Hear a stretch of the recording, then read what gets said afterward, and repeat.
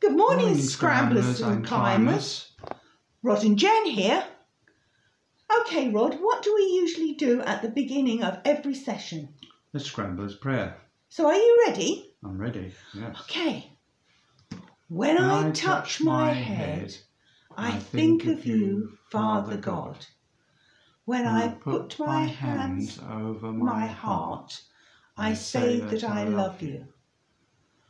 When I put my hands together, I ask you to come and make everything right. When I point to my mouth, I ask you to give us the food we need. When I bow my head, I say sorry for the wrong things I've done. When I lift my head, I know that you forgive me. When I open my arms, I ask you to help me be friends with everyone. Are you ready for the big Amen? What is our story about this week? Is it more about Joshua? Well, sort of. Our story shows about how God is with us and he has plans for us. But it's also about Joshua as well.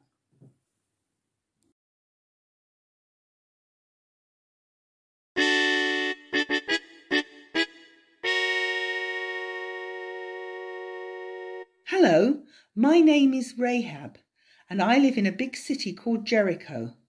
My house is built into the strong city walls. Can you see my bedroom window?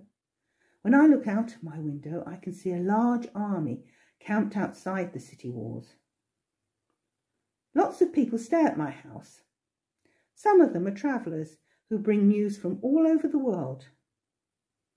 It was probably from them, I think, that I heard about Joshua.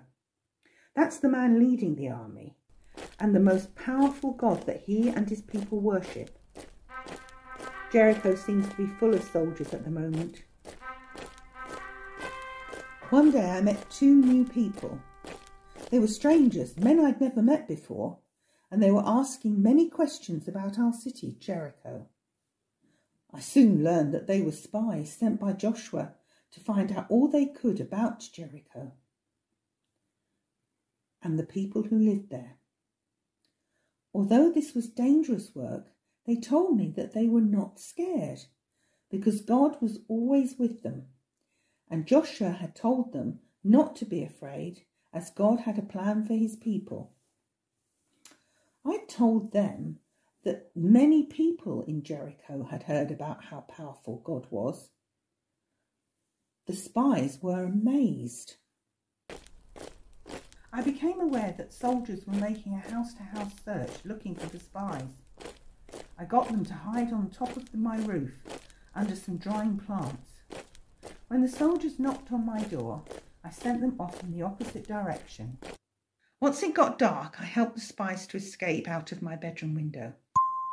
They promised that they would look after me and my family. We arranged a special signal so that Joshua's soldiers would know where we lived. Look at my window. Can you guess what we used as a special sign? Yes, that's right, a red scarf. And when Joshua's army came, neither our family nor our home was damaged. We were able to live happily with God's people for a very long time. Did you like our model? We had fun making it. Now it's your time to make something. With Pauline, she has an exciting craft for you. And if you're successful and you like it, why don't you get an adult to take a picture of your craft for our Facebook page? It would be lovely to see what you were doing. Bye now. Hello Scramblers and Climbers, nice to see you again. Well, today we're going to be following on from Jenny and Rod's story about the walls of Jericho, and we are going to make the walls themselves, and Rahab, here's Rahab here at the top in the window, and two spies. Now Rahab is smiling, the spies look a bit worried, so they've got very straight faces. We're going to make the walls of Jericho with Rahab's house, and you will need 2 sheets of A4 paper folded in half. like this. And then we start by doing the top of the walls, which is sort of almost like a bit like the top of a castle, but they're big old stones, and we're going to make the stones as well, draw the stones. First of all, we cut out the bits at the top, so that it really does look like the proper walls of Jericho.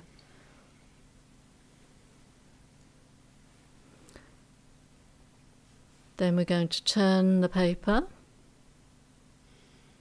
around, and first thing we're going to do is to make the window. This is the window to Rahab's house. So as you can see, her house is really inserted into the actual walls of Jericho. So that's the window. Hopefully in a little while you'll see some light shining through it. And this is the rope down which the spies climbed when they were trying to escape. So first of all, you have to mark out the big stones that make the walls.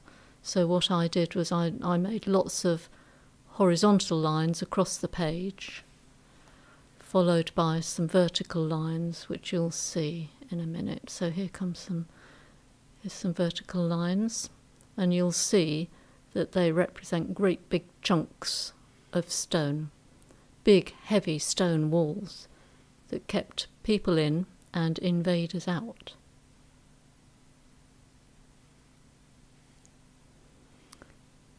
So it's a good idea to mark round the actual window so you can see it more clearly.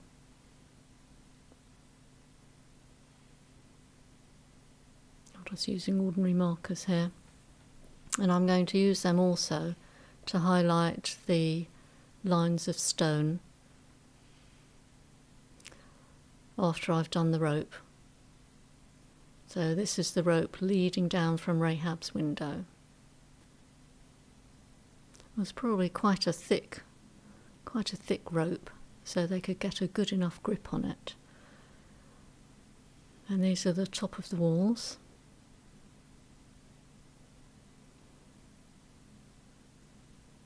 And the big chunks of stone.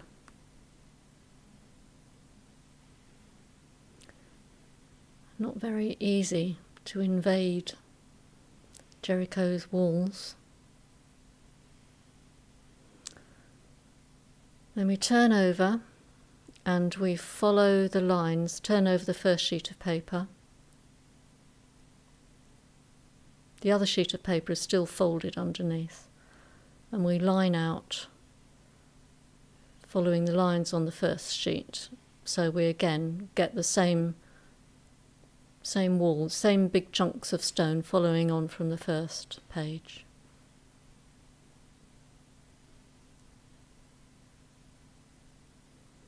Here we are, coming to the end now.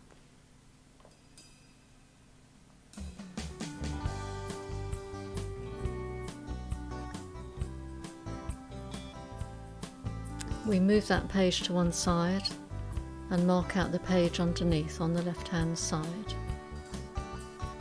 It's quite important that you follow exactly what I did. Then we put the two pages back to back and fold over the edges, and soon you will see the beginnings of the walls and Rahab's house. You'll need some sellotape, easy to get to cut that off in advance. So that's how we position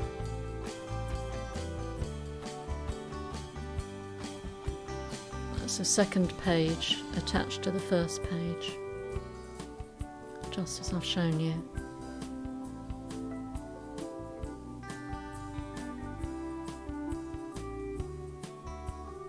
Ooh, you can probably do it a bit more accurately than me.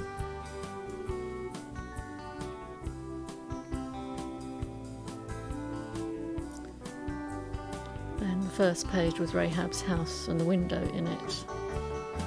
So I'll take that together. together. Now this is a third piece of paper. You've put the walls to one side. We're now going to make the figures. So there'll be Rahab first, followed by the 2 spies. So I folded the paper, the A4 piece of paper, in half and cut off the bottom section. So these dimensions are just about right for your window, because Rahab is going to appear in the window saying goodbye to the spies, because she's a very special lady and she has saved them. She knew that God had a plan for her. So you can colour Rahab in whatever colours you want. And I'm also going to colour in the window with rays of sunlight behind her figure when she's up there.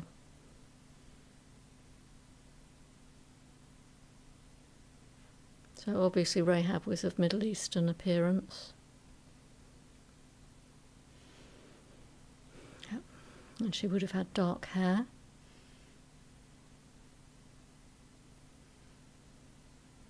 Here we are.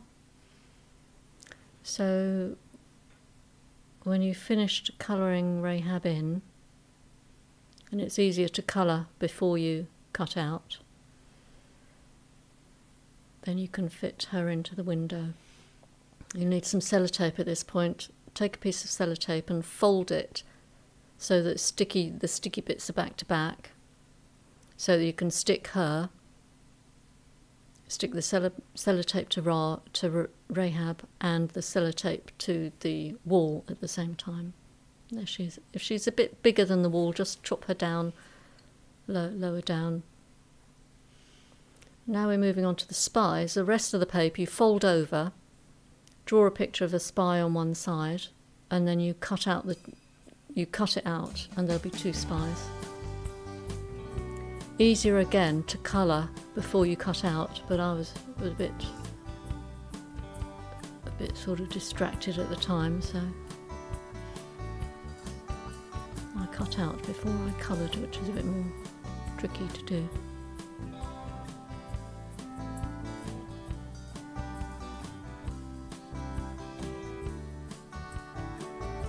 So this is their hair.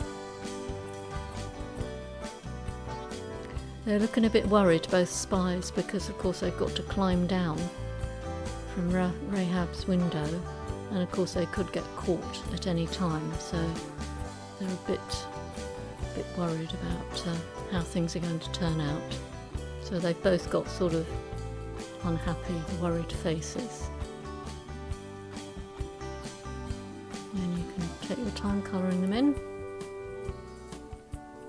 marking up their faces so you can see them.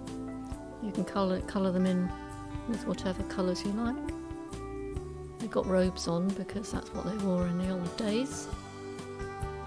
Worried spies.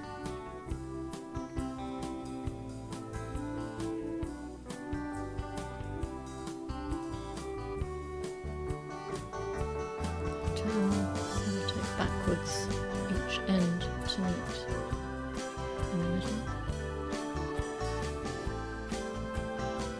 Stick it on the first spy's back and attach them to the rope. They've got out of the window.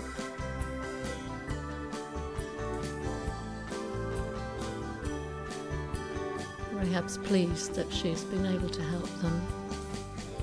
She knew that it was God's plan to be with her, and God has been with the spies because He is always with us wherever we are. So there we are, they're on their way. Hope you enjoyed following that. It was a little bit difficult at times, but anyway, you can have a bash at it. Rahab was special because she helped God's people. Right, now we're going to move on to the song, and Doggy is going to be singing I Am Special Because God Loved Me.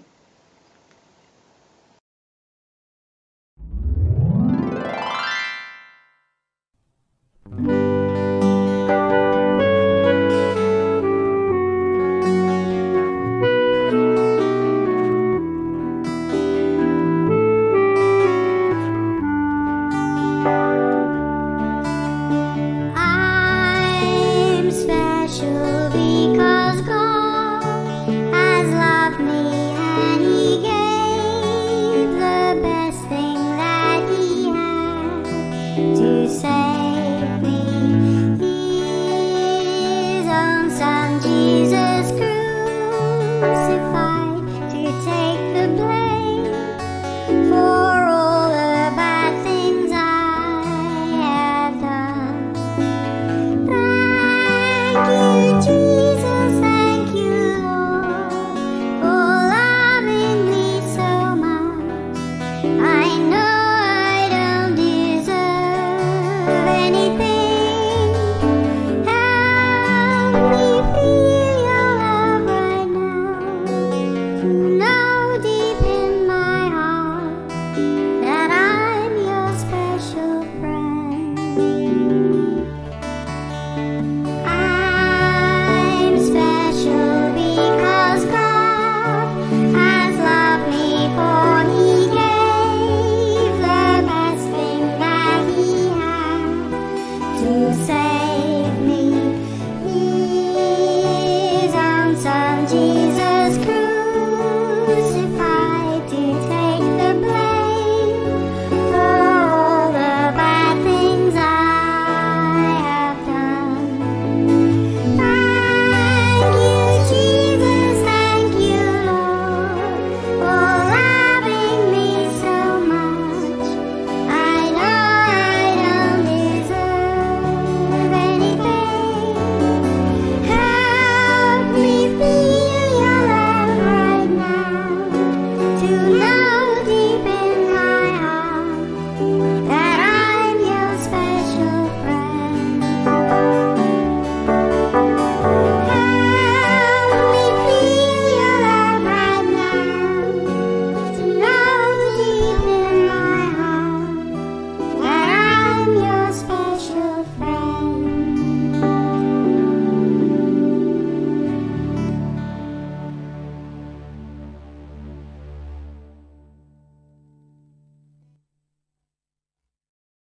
Thank you, Doggy, for that lovely song. Now we're going to say our prayer, and then I'll say goodbye. Dear God, thank you for always being with us and looking after us. Amen. See you next time. Bye.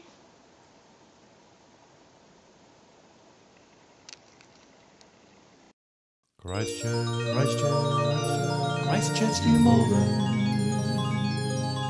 Oh yeah.